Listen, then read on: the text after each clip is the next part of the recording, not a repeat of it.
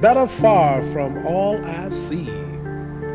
To die fighting to be free, what more fitting end could be? This is a hard world. Don't nobody give you nothing. You have to work for it, right? Right.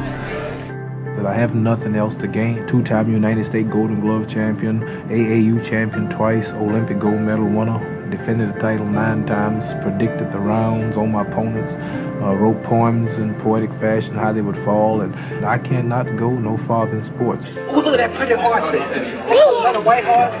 See? Now stand up, look over there. Stand up, you gotta stand up over that building. See the big one right here?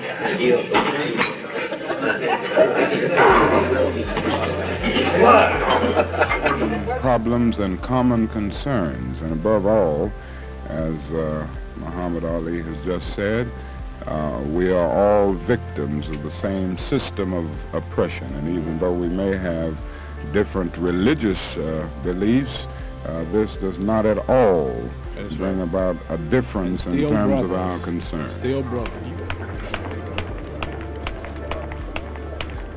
We all are fighting for the same cause and idea, but we have different reasons and different approaches. What would you like people to think about you when you're done? I'd like for them to say he took a few cups of love. He took 1 tablespoon of patience, 1 tablespoon, teaspoon of generosity, 1 pint of kindness. He took 1 quart of laughter, 1 pinch of concern, and then he mixed willingness with happiness. He added lots of faith, and he stirred it up well.